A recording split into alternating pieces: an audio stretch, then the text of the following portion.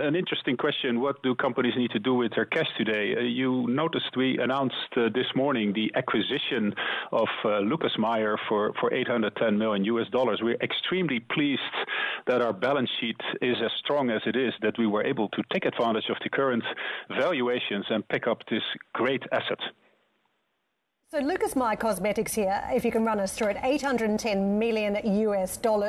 Which direction does this take you in now as a specialty chemicals player? Why this particular acquisition? What does it do in terms of benefiting the company's portfolio? Yeah, if you look at specialty chemicals in general, arguably the cosmetics specialty ingredient segment is the most attractive segment, both in terms of growth, in terms of profitability. So it takes us in the direction of becoming even more specialty chemicals, both from a growth point of view as well as from a margin point of view. Hey, Conrad, really good to speak to you today. I'm just looking at one of the analysts. I'll tell you who it is, actually. It's Jeffries, saying, look, we think it's a very good fit for you. Could mean some decent-sized upgrades to your quality of your care chemicals business. But they haven't seen any specific revenue or cost synergies disclosed. Do you want to disclose some? Yeah, well, we have disclosed some of these synergies that you're talking about. So the headline numbers are: this is $100 million business, and we've basically stated our ambition to grow this to $180 million in the next 5 years. Historically, the business had a gross CAGR of roughly 10%.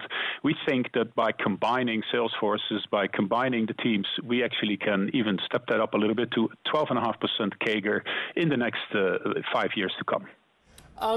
For the 3 months to the end of September, if I may move back to the numbers, Conrad, as well, sales fell 21% to $1 billion Swissy, give or take the change. Core operating profit, EBITDA, 28% lower.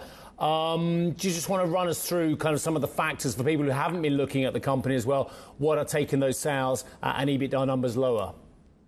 Sure, Steve. I think what is important to note is when you say 21% sales down, that is actually including a significant currency effect, an 8% currency effect from the strengthening of the Swiss franc. So if you look at the headline numbers corrected for currency, we see actually in local currency sales down by 13%, but there is an effect of 5% from our divestment. So really on an organic basis, our volumes year on year were down 5%.